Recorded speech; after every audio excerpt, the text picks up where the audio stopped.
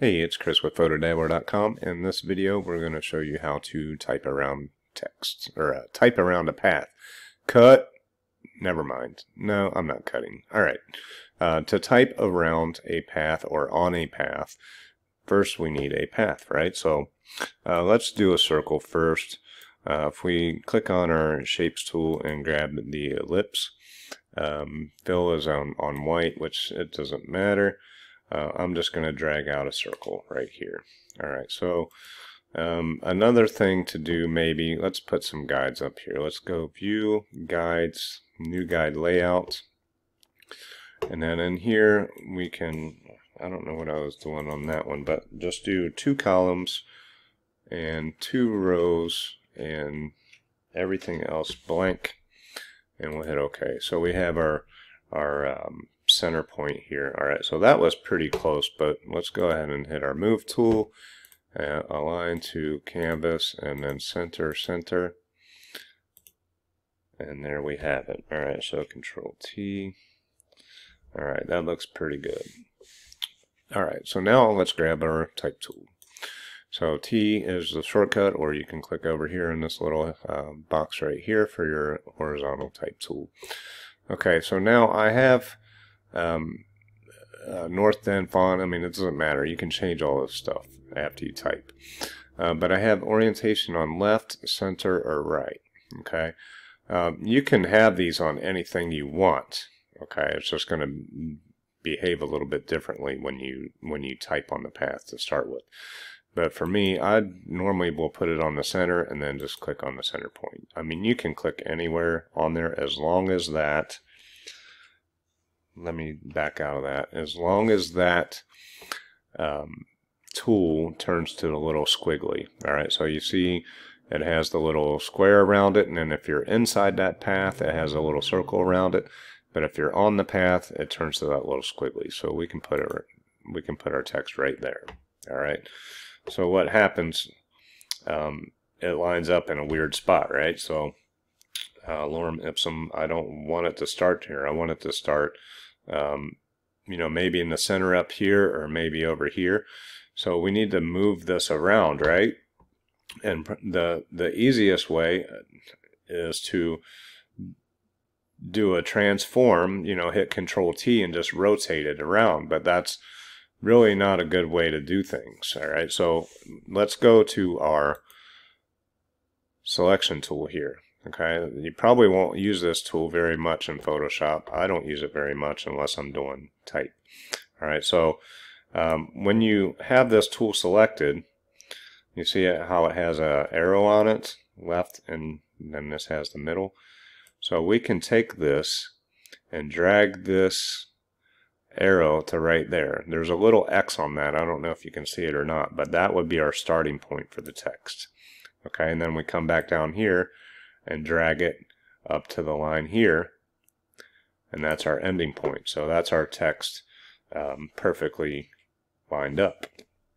Okay, and then we can make our changes. We could just double click on the text and then just hit backspace, and I'll just hit PhotoDabbler tutorials or something like that, whatever text that you wanted to write. Okay, so we have that, and then you can just you know, make your changes, you know, make it bigger or smaller, whatever, change your font, add some layer styles to it, what have you. Alright, so that will line it up on the perfectly centered. Okay, so as long as we have your start point here, your end point here, you type it out, the alignment's going to be centered up right. Okay, but now we want to put something on the bottom of the circle. Alright, so basically I'm just going to copy that. Okay, so we Control J that to make a copy. Now we need to flip it around, right? So if we drag our text down like this and drag outside of the path, we're dead centered down here. Okay, but it's upside down, so we're still on this selection tool, right? So basically we need to flip it inside there and just hover over it till them arrows show up, and then just drag up. Okay, but then here's the problem: we can't see it, right? We want it to look like this on the bottom. Okay, so we need to move that text. Now that it's facing the right way, we need to move it down underneath here. So to do that, we need to adjust the baseline. All right, so in your character panel, this little setting right here is your baseline. Okay, if you don't see that, just click on the 3 dots and it'll come up. Okay, so I've done quite a few circles, and I know probably -40 is going to put it pretty close. Okay, I was wrong this time. All right, let's make this bigger. We have our line here. You can drag this until it lines up onto that line or close to it. Okay, you can also click in there and use your arrow key up and down. Okay, so that's dead on the line where I want it. Okay, so it's dead on the line where I want it, and now I want to space both of these texts equally away from the circle. Alright, so say I'm making like a t-shirt or something like that, and I want this text to not be right on this circle. Say this is a logo or something like that. I want to move this up a little bit, and I want to move this down a little bit. Now the reason why I put this right on the baseline first and then this right on the baseline second is that we can make it equal when we move the baseline again, if that makes sense. Hopefully it did. Alright, so we're going to click on this top one, and I probably should just make this top or yop. I can't type. Alright, if we turn it off, yeah, it is the top one. Alright, so I want to move this off there 10 points. Alright, so we're gonna it's on 0. We'll just type in 10, and now it's 10. Now we're gonna do some math here. Okay, don't be scared, it's not algebra or anything like that, but we want to move this down 10, so we need to add 10 to this, right? So instead of -77, we make it -87, and boom. Perfect. Okay, hope that didn't confuse you, but you just mess around with it. Put it on the baseline first before you start moving it off, or if you know exactly, because this, depending on what font size that you have, this number is never going to be the same to be on the baseline. Okay, so if you have a font that's 40 points, this number is going to be different. Okay, to get it right on the baseline. That's why just do your top text, copy it, flip it down to the bottom, and then change your baseline on the bottom so it's lined up, and then add your spacing. Okay, do it however you want, but that's the easiest way for me. Alright, okay, so that's typing on a circle. Alright, pretty simple. Alright, so now that that's all done and out of the way, I'm going to click on my top layer, click on my ellipse, put it in a group, and we're just going to name this one circle. And then I'm just going to turn it off, and we will go ahead and go on to the next one, which is going to be the rectangle or the triangle, polygon, whatever one you want to use. So I'm going to drag out a square close to it, grab my move tool, center it up, hit Control T again. Okay, so Control T will reveal the path. Alright. Another way to do this, not to confuse you any more than I probably already have, is on the rectangle tool. I leave it on shape. It works in Photoshop 2023. I don't know about the older versions, but sometimes you have to make sure this is on path. Okay, and then you drag out your square or whatever, and it's on a path. All right, and then you can center up your path.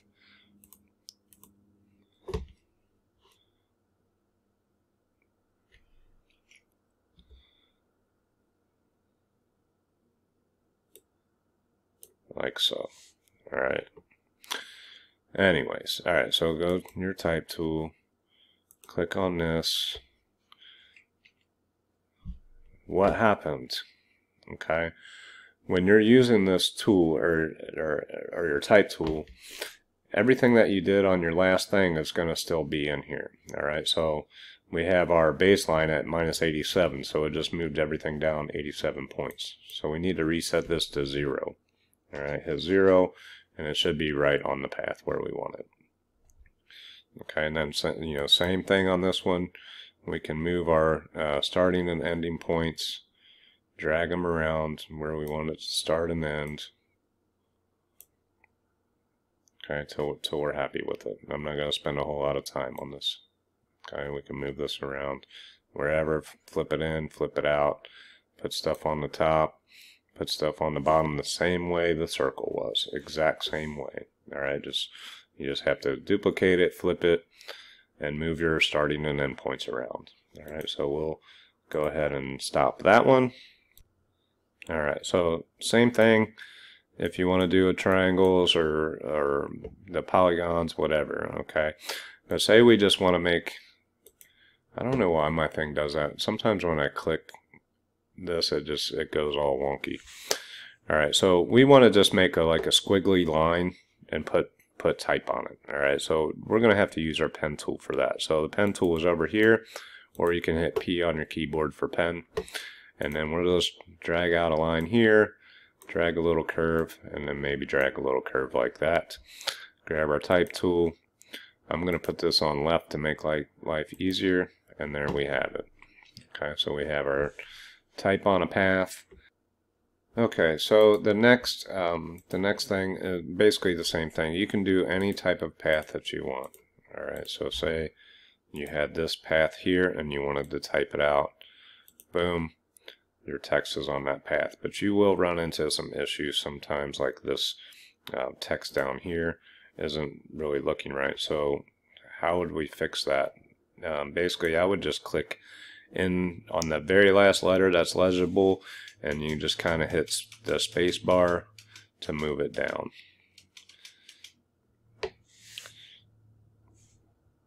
That's the only way I know to do it.